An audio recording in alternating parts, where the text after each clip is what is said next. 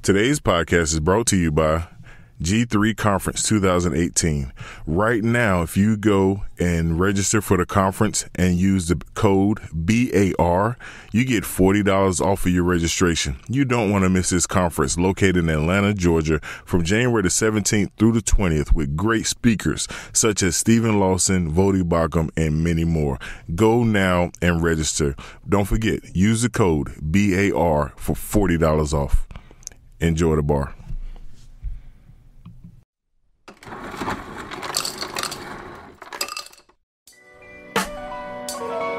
Yo, welcome to the bar, come on and pull up a seat and open up your Bible, what a wonderful feast. The living bread, and we're discussing what it means for the streets, the inner cities and the burbs, and every person we meet. This is where we challenge worldviews that we hear from world news. In light of the scripture, we are here to serve you. We're your source for resources to help you on your way as you battle mean forces.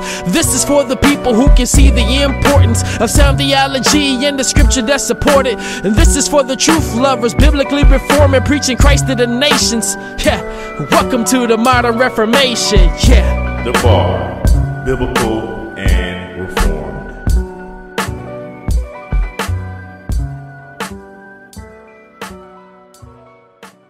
Welcome everybody to The Bar. It's your boy Dwayne in the building. Right back in here another Tuesday, and your favorite podcast in your ear, coming through your speakers. You know you love it. It's The Bar. We are biblical and reformed, and we're right back in here again, man. So excited, so thankful for all the listeners and everybody that's been sending us messages and all of that. We really appreciate the love and support. What you do, you know, you don't know how much that you do, how much it encourages us. So I want you to continue to do that. Tell a family member, tell a friend about The Bar. And today, as always, you know, you guys, I spoil y'all because I bring banging guests like every week. So this week is like every other week, another banging guest, Mr. Darrell Harrison. How are you, sir? Hey, I'm great, Dwayne, man. Thanks for having me on, man. Appreciate it. Yes, sir. Mr. Darrell has kind of been floating around social media lately. Found him through Facebook, which is probably one of my main mediums of finding people. And we're going to get into why we have him on. But before we do that, I'm going to give Darrell the floor right here to kind of give a background about himself, whether you want to do personal or professional or ministry, whatever, just kind of a bio snippet of who I'm talking to today. Okay, man. Yeah, I can do that. Appreciate that, Dwayne. Yeah. So let me just first of all say thanks again, man, for having me on. I really appreciate this opportunity. Kind of, you know, floating around social media. That wasn't by design. It's like social media kind of found me on this one. But yeah, so I'm in Atlanta. You know, based in Atlanta. I'm actually a native Atlantan, but have pretty much traveled all over the country through the military and with my corporate experience, man. And definitely identify as a Reformed Baptist. I haven't been Reformed very long, probably about 3 years or so. So I like to say Reformed theology kind of found me. You know, yes, we know sir. That it was predestined. Reformed theology, yeah, exactly. That's exactly where I was going.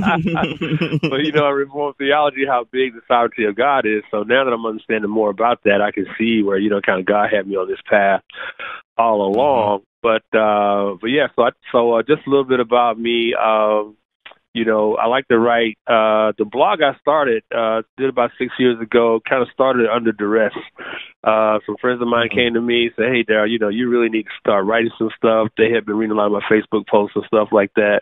You should start a blog. And I kept telling them, no. Then they kept bugging me for about 6 months, and then I finally kind of caved and did that. But so I write on my blog. I write about socio-cultural, theological issues with political issues within a theological framework.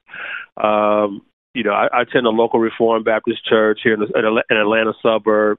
I teach an expository Sunday school class there. You know, so I did my undergrad at Liberty. I was a psych major with a concentration in Christian counseling.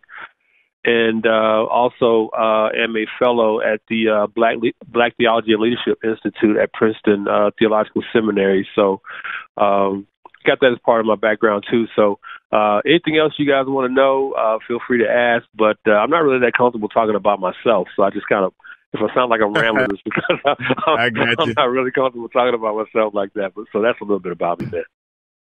I got you. That's dope, man. That's dope. I didn't know some of those things. What's the name of the church that you go to in Atlanta? Yeah, I attend Rockdale Community Church. It's located in Conyers. Conyers is about 45 miles east of the heart of downtown Atlanta, but I grew up on the west side. I grew up in the heart of the west side of Atlanta, over there where Morehouse College, Spelman, all those great HBCUs are located. But yeah. Okay, that's cool, man. That's really cool. I didn't know that about the Liberty thing. That's also dope. So, I guess kind of to jump right in, the first blog that caught my attention, and many people reposted it. And I wanna set my listeners at ease. When I talked to Darrell, and honestly, Darrell, I was gonna bring you on either way, but Darrell is not.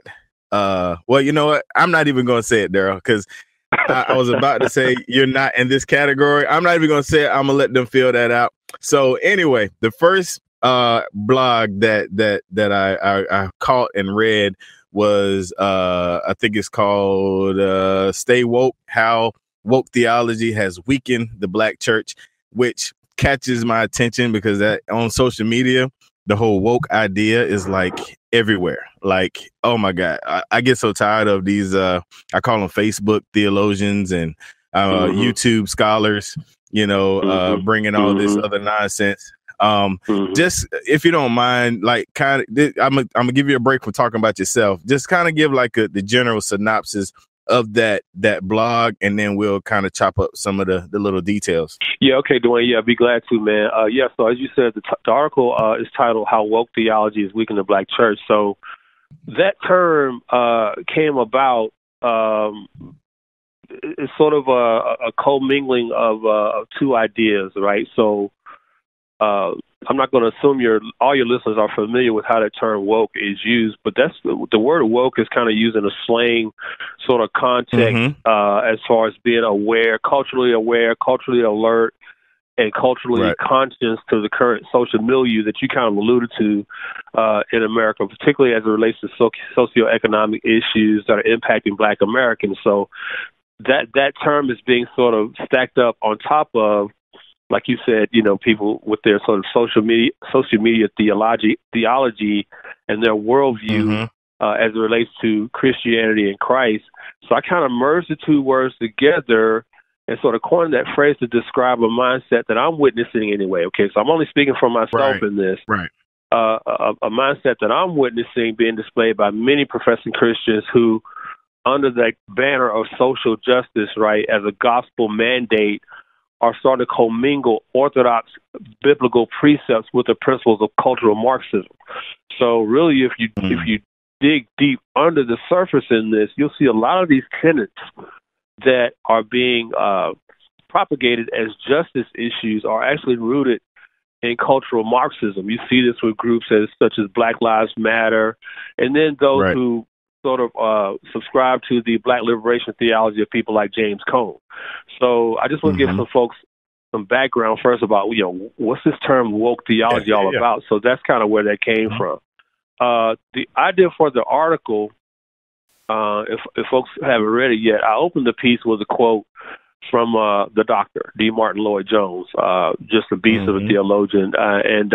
So Jones says the business of Christianity is not simply to make us feel happier or even to make us live a better life. It is to reconcile us to God. So the reason I opened the article with that quote is because woke theology focuses on, if I could just simplify it this way, it's as if their mandate, their agenda is to create a sort of heaven on earth. Yes. Where you got, you're stressing this whole racial reconciliation thing as sort of a sociological pursuit. But what I find missing is the doctrine of hamartiology, the doctrine of sin. And you cannot separate the two. You cannot talk about racial reconciliation without first addressing why we are irreconciled to one another to begin with. So the article emphasizes that people are sort of stressing the woke aspect at the expense of the doctrinal aspect, and you cannot have the one without the other. So when I assert that this is weakening the church, the Black church especially, what I mean by that is that the church, and by the church I mean Christians who attend these churches, are not equipped theologically to even define what the gospel is, offer an apologetic for for why the gospel is true, just basic elements of being a Christian that every Christian should be equipped to do. This whole wokeness is sort of smothering that as a missiology of the church today. So that's kind of some background of what the article is trying to point to. Right. Yeah, that's really good. Everything that you said, I agree to 100%. And it actually, what I've seen is it has changed the focus from, biblical theology to, the social side for those that, prior to, didn't study the Bible anyway. You know what I mean? Like they were already falling short, Yeah, it's interesting you say that, because that's actually a segue into the other piece you're going to bring up that I recently wrote. Matter of fact, I just posted it this week. And this piece is entitled, "Is the Gospel No Longer Enough for Black Christians?" Right. And man, the thesis of that piece is exactly what you just talked about. So the weakness of the church as a fruit of this whole woke theology, on the one hand, is bringing us back to, listen, I'm trying to bring us back to the basics here. So we're hearing a lot about, blacks in the contemporary America being, oppressed, and we're being oppressed. We're tantamount to slaves in the 21st century, and I, at the risk of coming off facetious, that's ridiculous to really use those sort of terms today, because it really does an injustice to, our ancestors and whatnot who really did suffer and who really were oppressed. But in this piece, I argue that a fruit of woke theology is that the gospel is no longer enough. And what I mean by that is that it's to your point, early on in Black ecclesiology, we preached Acts 4:12, man. It's like, hey, listen, Jesus is the way to salvation. You must find forgiveness of your sins. If you do not, there is a hell that you're going to spend eternity in. But see, you don't hear that message anymore. So in that piece, about, is the gospel no longer enough? I asked the question, where has that message gone? We have so focused our gospel, quote unquote, on a socio-ethno-cultural redemption in this life, as if racial reconciliation is now the ultimate evidence of our salvation. It's not spiritual anymore. The salvation that the church once sought is not spiritual anymore. It's temporal. It's what I call kumbaya theology, where we all need to just, make ourselves get along, like Rodney King said back in the day. So the spiritual aspect of salvation is totally, if it's not been totally set aside, it's in the process of being gradually reduced to a secondary matter. You bring up social justice to the average Black Christian today, and they would more than likely say that is the mission of the church today. So we're in the business right now, Dwayne, of making, in totally antithetical to Matthew 28. We're not to go out and make disciples anymore, man. We're supposed to go out here and be making social justice warriors to fight this racial reconciliation battle, and that's what we ought to be about. While we're doing that, we're becoming totally ignorant of the fact that people are dying and going to hell. And that was the message that the early Black church preached. If you don't believe in Christ, you will die and go to hell. And we don't even hear that message anymore. No, not at all. Not at all. And hell is definitely much worse than a oppression, a slavery, anything like that. That's exactly, I think about a text like Mark. I think about a text like Mark 8:36. What will it profit a man if he gains the whole world and lose his own soul? So what will it profit you if indeed, you take all these Confederate flags down, you get all these Civil War monuments melted down and destroyed. What does that profit you if the people who still subscribe to that mindset. Now, here's the thing about that, man, and I hope I'm not getting ahead of your schedule here a little bit, but bro, I flow around here. Keep going. Cool. You look at what's going on today, and I posted on my Facebook page today that I find it really interesting that people are demanding that all these statues be removed on the basis of people's past sins. But if our own sins were statues, bruh, I don't want to see mine. There wouldn't be enough places to take the statues to get rid of them. You see? Oh my goodness! Now, that's not to say, the point I'm trying to drive home is that we got to start seeing the big picture here. Yes. Look at the ministry of Jesus. There was a milieu in Jesus' day, too. There was a very sort of socio-cultural, political milieu that existed in Jesus' day. But Jesus didn't touch any of that. Jesus didn't come to deal with that. You deal with that as Jesus did by preaching the gospel and as the Holy Spirit imparts the gospel and allows the word of God to penetrate the human heart. That's how society changes. It doesn't change the other way around. Yes. And people moving these statues and saying, get rid of these flags and blah, blah, blah. They're trying to do it wrong, man. They're doing it totally opposite of how Jesus himself approached the culture. Right. So totally agree. Totally agree. And, it's funny because, even Paul, in Paul's day, it was the same thing. The Jews were in Rome. They were being segregated. They were being, profiled, if they were Christian, right. You know what I'm saying? So all of that was going on and he still, the gospel was still the strongest message, so I guess let me see where we can go. We mentioned about the gospel and see, there are some people, I'll say that say, the gospel, the gospel and what, or, just the gospel and, or is it the gospel and what, how do you approach someone that comes to you with, okay, bro, the gospel, I get it. But, what about this? What is your kind of response to that? I kind of think I know, but I just want to hear you talk. Yeah. My response to that would be to remind them, listen, number one, we live in a sinful world. Somebody comes to me one-on-one with that, I would just go ahead and remind them that, listen, this is two sinners talking to each other. With all our good intent, good quote-unquote intent, we're still two sinners talking to one another. And as long as you and I remain alive in this world, this sort of nirvana that you kind of envision that, we should be on the battlefield fighting for, it's never going to come to fruition. And the reason it isn't is because of sin. So number one, I would remind them of that reality, that not everybody is going to believe the gospel. Not everybody's going to believe it. See, I think we've forgotten, again, just going back to my blog post on, is the gospel enough? We've forgotten some of those elemental tenets of the faith that we learned when we were kids.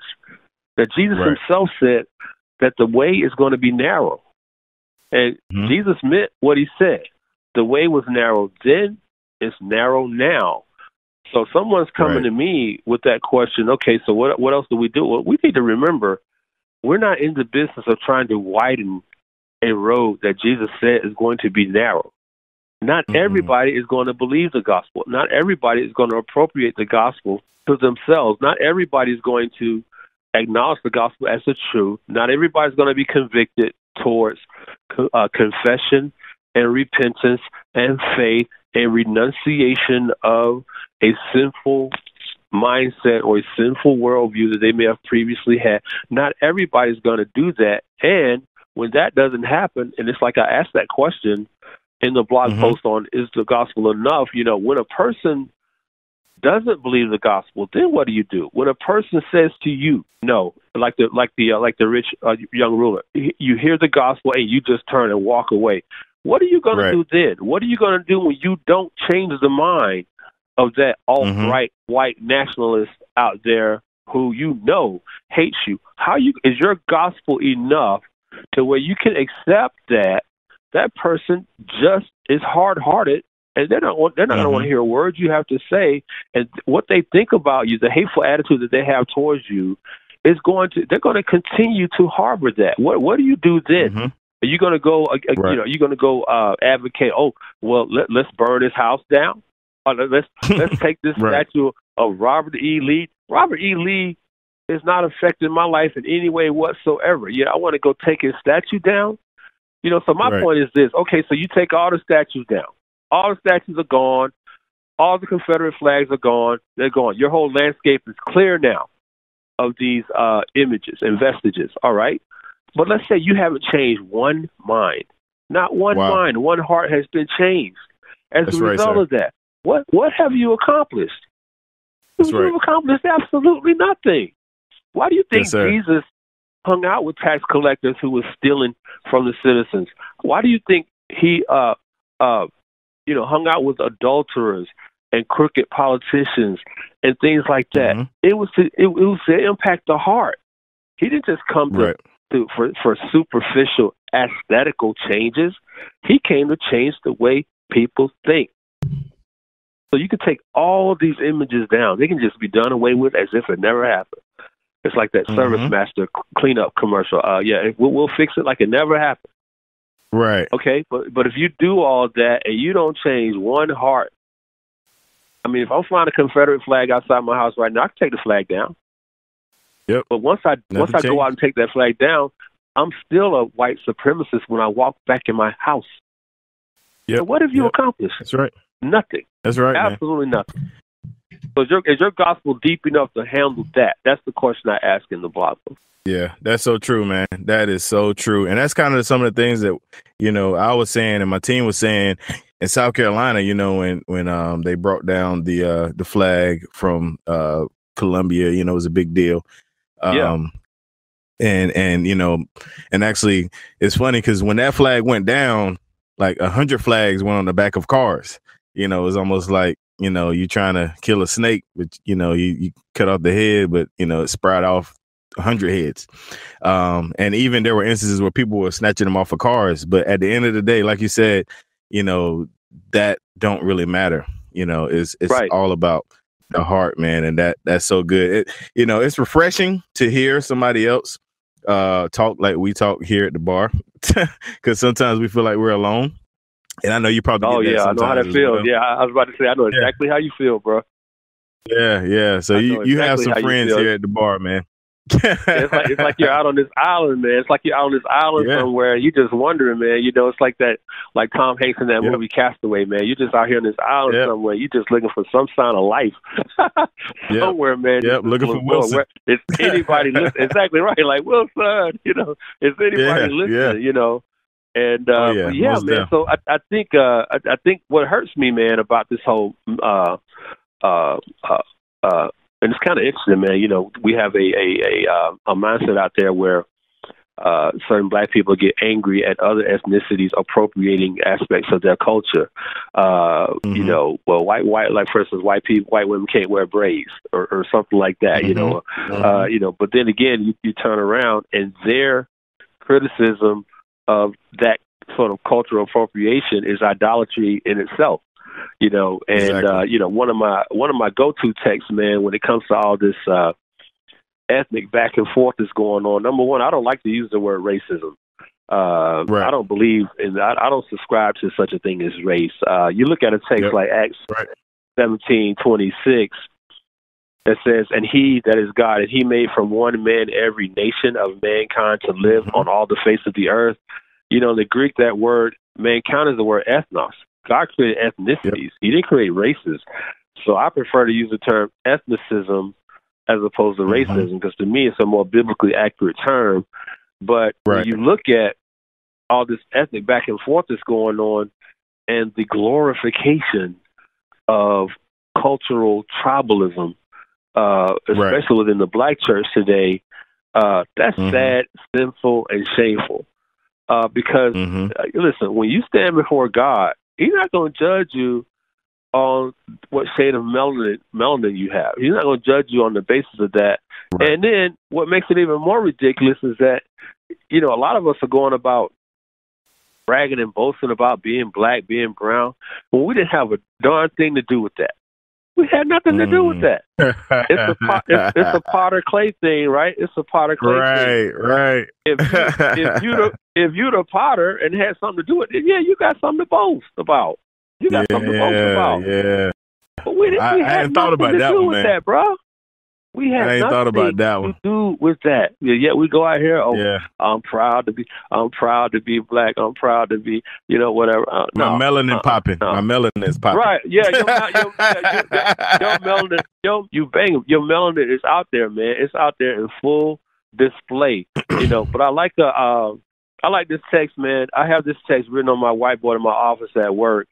Paul's talking in Galatians 6:14. He says, "But may it never be that I would boast, except in the cross of our Lord Jesus Christ, through which the world has been crucified to me and I to the world." See, that's the mindset that I see missing in all this sort of social justice ranting and raving that's going on out here.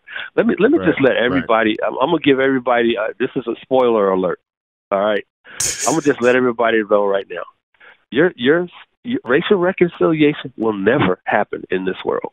Right. It will never come to full consummation. It's not going to happen. Number one, even the term is misguided. The term racial reconciliation is misguided because racial forces you to identify the person in terms of their skin color, not the heart. It takes you from the outside in. The gospel takes you from the inside out. So when you use a term like racial reconciliation, I must first, the impetus for my approaching you must first be on the basis of what skin tone you have. Right? So you got a bunch of churches out here today. Yeah, let's merge our white church with our black church. I mean, really? What's that going to prove? Now that may look good on a billboard when you take a photo of it and say, "Hey, we're a diverse church." That may be a good marketing ploy for your church to get more members to come. But what condition is the heart in of those people who are sitting in those pews or in those chairs? You see, wow. Just because you and I, let's say you white, Dwayne, I'm black. Let's say you and I sitting next together in church. That doesn't mean we are unity or harmony at all, bro. That just means that we showed up to church that day. We blended our congregations together. It's just an external, superficial visual that means absolutely nothing. Absolutely nothing. You're preaching. This ain't Sunday school, man. Chill now. I'm sorry, man. You can tell what I'm passionate about is the fundamental tenet of the gospel. If nothing else is true about the gospel, this is true. And I'm reminded of the first words that Jesus ever spoke in the first sermon he ever gave in Mark chapter 1, verse 15. He said, "Repent and believe the gospel." That was the first sermon Jesus ever gave. He didn't say, "Reconcile with your brother." The reconciliation that we're called to in the gospel is to be reconciled to God. Paul said, "I beg you, be reconciled to God. I implore you, be reconciled to God." The image there is that he's on his knees, grabbing you by your ankles and pleading with you to be reconciled to God. Once that happens, all other types of reconciliation take care of themselves. It's the same in a family. It's the same in a marriage. It's the same between siblings. It's kind of weird, right? The way all other kind of reconciliation, we appeal to the heart. Oh, you need to make up. You need to go confess. You need to go apologize. Wow. You did wrong. You were wrong. You sinned. You fell short in that regard. You shouldn't have said that. See, all other kind of reconciliation, we plead to the heart of the person. But when it comes to racial reconciliation, it's not like that. It's not like that. Right. Racial reconciliation is all superficial. It's all external. Wow. Now we need to hold hands. We need this kumbaya moment here. Not appealing at all to the sin that is at the root of the irreconciliation that needs to be made right.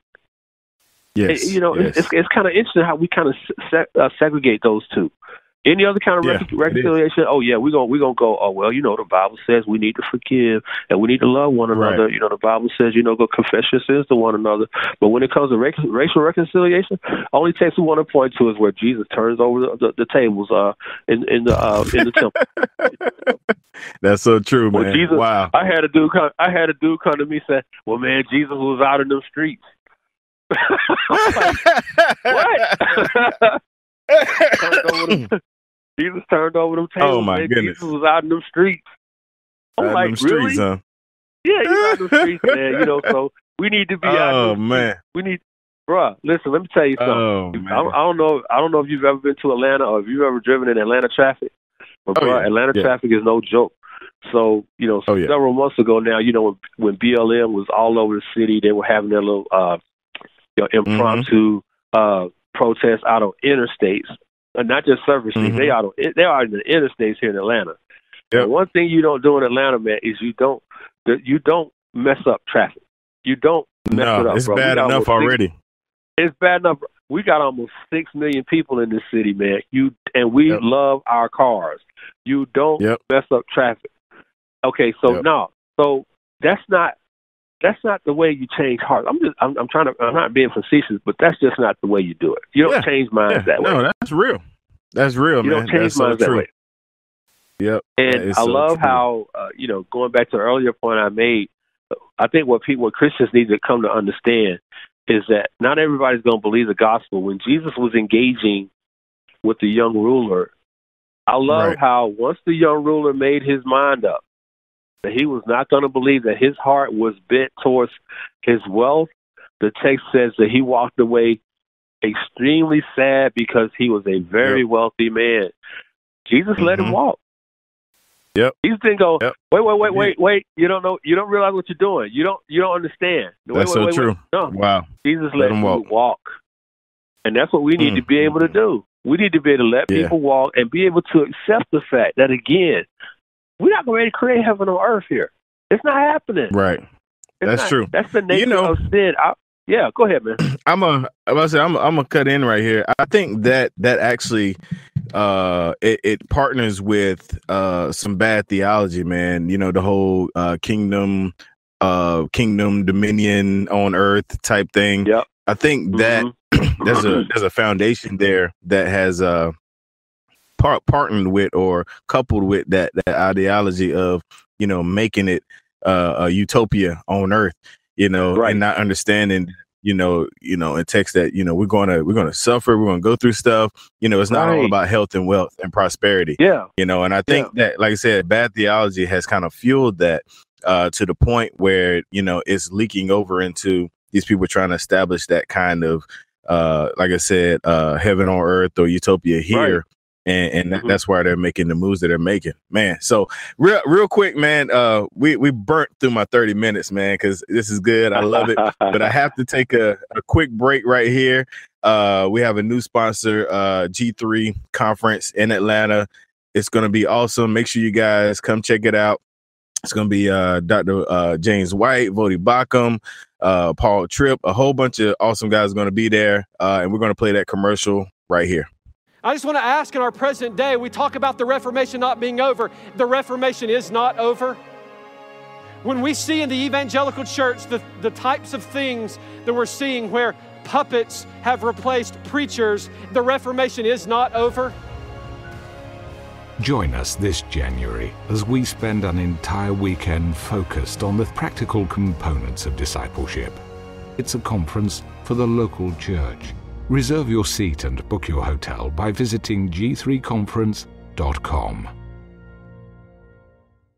All right, we're back here with my man Darrell, my new best friend, my new Mr. Wilson. If you're stuck on the island, definitely enjoyed talking to him and having him on the bar, and we had a really good conversation about just what's going on currently. You guys know that I'm usually like ahead of time kind of guy, but we're literally you would be surprised that we're actually recording this on Thursday. What's the date? Thursday the 17th, and you're going to actually hear this on Tuesday. 'Cause I know I'm always referring to this show will be posted later, but just because of the climate of what's going on. I felt that this show was probably right on time.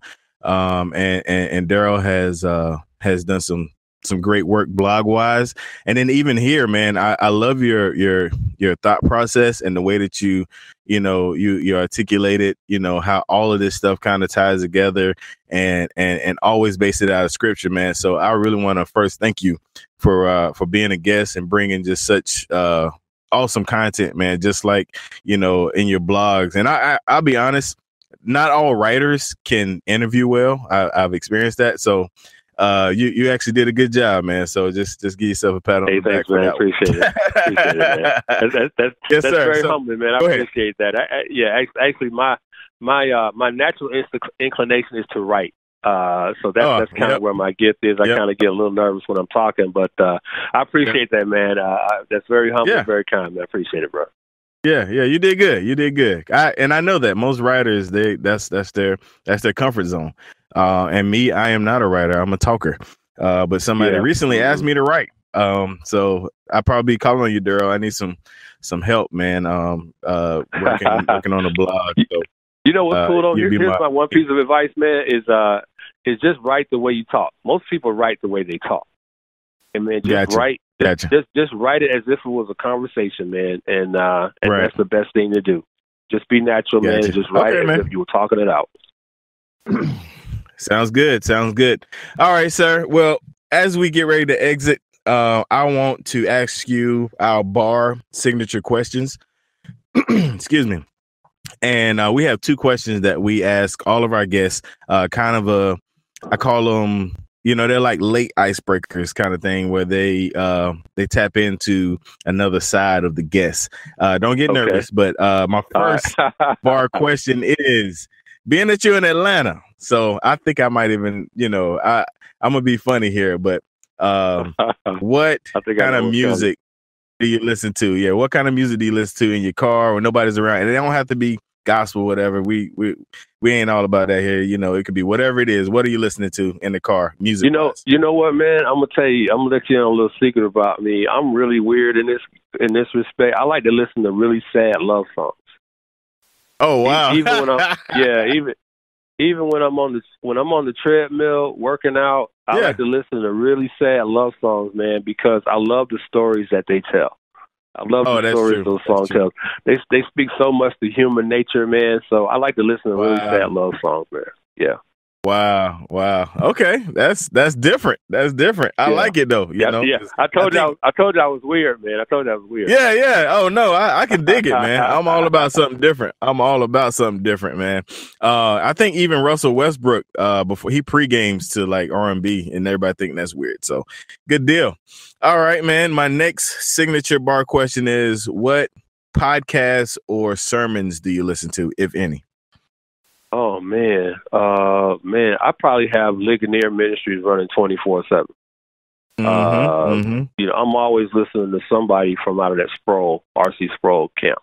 I love the teaching fellows, man, especially W. Robert Godfrey, man. He's probably the church history guru, man. So I listen to Ligonier a lot. I listen to their RefNet app. A lot, MacArthur, all those guys. My favorite sermon topic, though, I like to listen to sermons that deal with sin a lot. Just because I know me, so I got to keep that. Right. I got to keep that message pounded in my own mind as much as I possibly can. But I probably go to Ligonier, man, more than any other podcast or website for most of my theological content. Gotcha. Okay. Yeah, that sounds like me, man. Same here, same list. But I will tell you this, you probably want to add just a little bit of the B.A.R podcast in there somewhere throughout your day. Every Tuesday. We'll do that. We'll do that going forward, man. We'll do that going forward. I guarantee you that, bro. Yes, sir. Yeah, we and it's awesome, man. God has been gracious, man. I told you on the phone, man. We've had some awesome guests from Stephen Lawson and Mark Dever, HB Charles. We're still trying to get Mr. Godfrey. We sent him an email. He's actually in Germany right now. So I wait for him to come back to really hassle him. So when I get him on, I make sure I let you know. You know, he's up. Yeah, please do, man. Tell him I'm a huge fan of his, man. Huge fan. Yes, sir. Good deal. All right, Darrell.